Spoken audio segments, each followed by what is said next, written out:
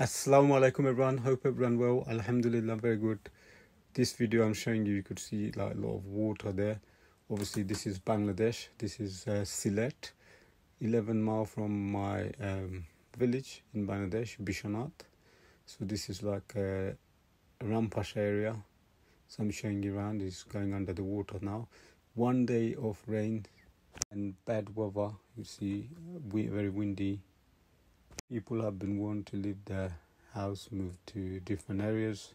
On the news, coastal side of Bangladesh heavily damaged due to the cyclone storms.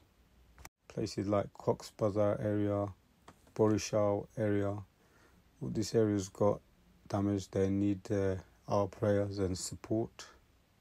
Border side of Sylhet already been heavily flooded. I just hope it doesn't turn out to be like 2022 when we had flood in Bangladesh. See the lot of waters there.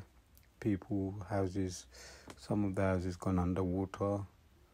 Halfway through the courtyard gone underwater. This is the worst side and the worst side of the year, especially the monsoon. When there's rain, it's non-stop rain. So there's no other transport apart from the boat.